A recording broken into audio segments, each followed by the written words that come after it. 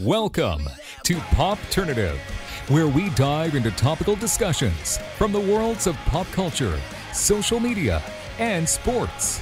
Here is your host, Peter Remoliotis, aka PD Beats.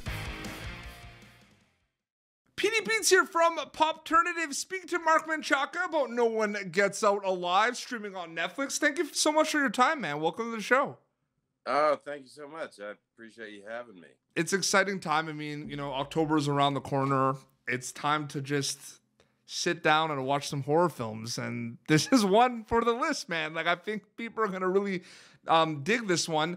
You're no stranger to the genre. You've worked on horror before. What do you like about the genre, man, specifically? I like the fact that I've always, since I've done horrors and thrillers, I guess my favorite thing is finding the humanity in these characters that are very flawed. Yep. Which is kind of what I like about, I guess a lot of stuff I do is a little funky, but and they're usually not great people, but I like to find the alternative side of them that maybe once was. Yeah, you have played a lot of very mysterious, like misunderstood characters the more I think about it. That is true. Yeah. Which is very true. Red from this film is a perfect example of that. Like, it's kind of like, what is happening with this character? Yeah, I know. I mean, it was fun playing around with Red, and I think just the relationship that Christina and I developed when we were we met, and we kind of hit it off, and got on really well. And then as we filmed, and we kind of not exactly went in chronological order, but the last bits of it were towards the end of filming. Mm-hmm. And I don't know, I think it added some like just the relationship there. It was definitely spiced by like our friendship that we developed over filming. Oh, absolutely. I'll tell you what I love about this film.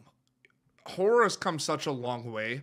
There's so many different ways to scare people. It's not just kind of relying on the traditional ways of scaring people in horror films, like the jump scares and the gore and everything.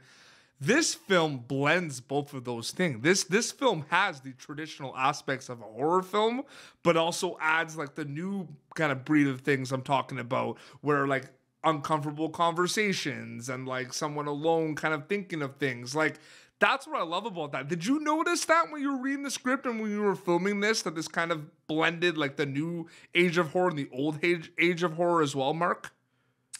Yeah. Yeah. I mean, I think there were. I definitely noticed the uncomfortable conversations, and and then just I mean, there were those elements of the old horror, but there was the I think Christine and I really wanted to focus on our relationship in the film, and how it did come to this point. Well, I mean, we didn't talk about like personally what we were doing, but for me to get to a point of where I obviously no spoilers, but there was a decision to make. Yeah.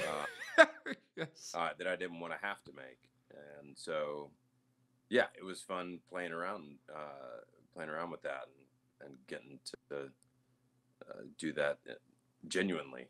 And what I find interesting too is you have worked on a lot of projects in the past. Like, you look at Ozark, you look at The Outsider, projects that, have a little bit of that kind of horror thriller component to it, but aren't necessarily like kind of that genre. Whereas this is kind of just like not wasting any time. And this is a horror film. You know what I mean? Yeah. This is supposed to make you feel uncomfortable.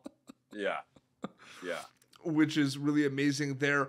What have you thought about, because the film's streaming on Netflix, have you thought about like what you're hoping people get out of this film? Because there is a lot going on in this film, even though it doesn't have a lot of cast members. There's not a lot of you on screen, but there is a lot happening in this film, Mark. Yeah, I think. Well, there's obviously the issue of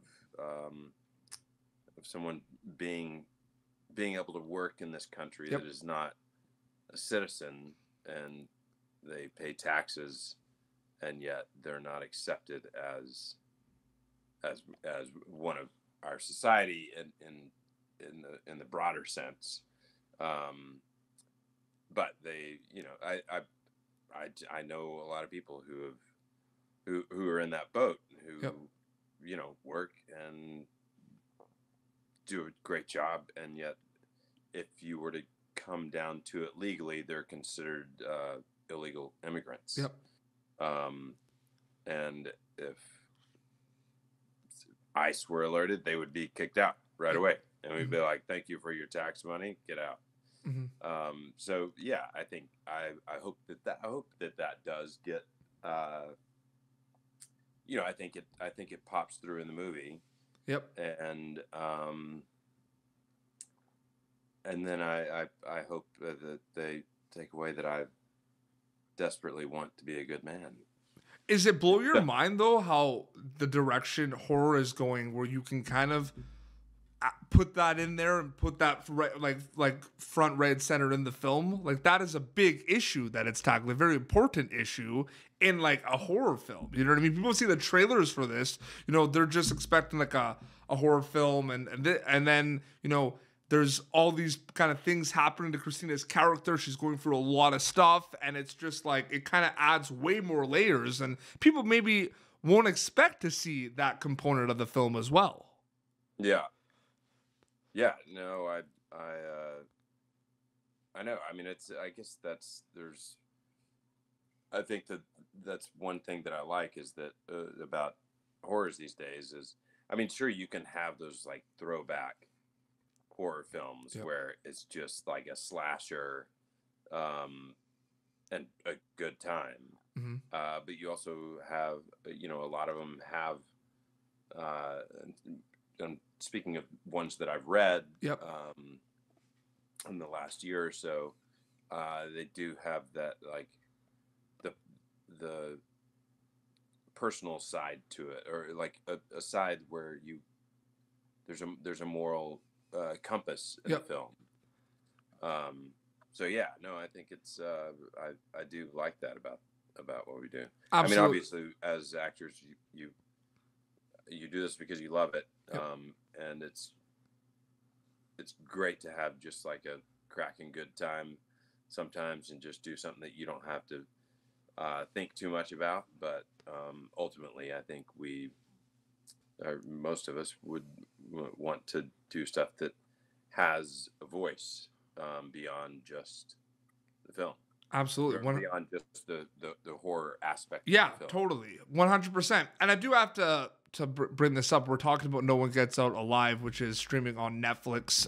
You were also in one of my favorite shows of all time, which is also on Netflix. I'm talking about Ozark. I just really quickly had to ask, just what was kind of your experience working on that show, but also what was it like kind of seeing how big that show became popularity-wise over the years and over the seasons very quickly?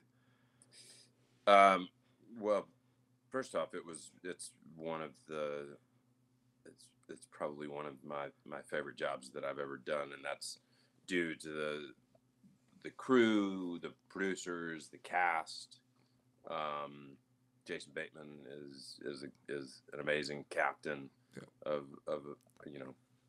our ship, and he kind of is this gracious leader, and I loved the character. I mean, I went into it not knowing really what was going to happen with the character, and it was a very pleasant surprise. I was like, never done that before. And then it's kind of those. Sometimes you get lucky, and that was one that we got lucky, and it was due to the people behind the show, and Chris Mundy, the writer. He's done. There's his team of writers have done an amazing job. Incredible, yep. And it was one of those that just hit off. Yeah. And yeah, you do get lucky because there's a lot of content out there that doesn't get as much attention. As compared to shows like Ozark, absolutely. It's been fun. As of late, I kind of had my Ozark beard back up until, yeah, I was about to say, people are gonna see the interview and like be like, "Hey, is that the guy from Ozark? Yeah, the beard, absolutely." Yeah. I had it up until like 2 weeks ago. I just had to go do a gig, and they had me clean shaven and just took my hair. I've got a little hat hair right now, but took my hair way down, military thing. Absolutely. And when I showed up, some of the people who they for sure didn't recognize me from Ozark that were working on the show. Yeah.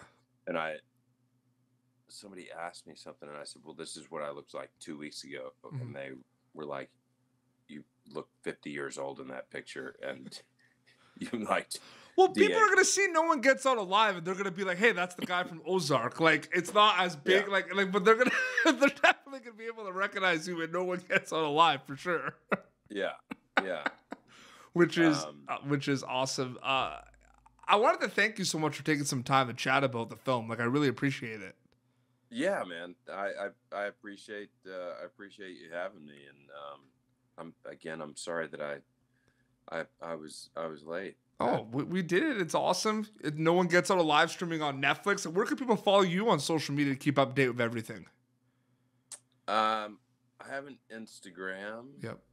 I think it's MG Menchaca. Yep. And I'm on Twitter, not that much, but I go on Twitter occasionally. Yep. But yeah, I think I'm MG Menchaca.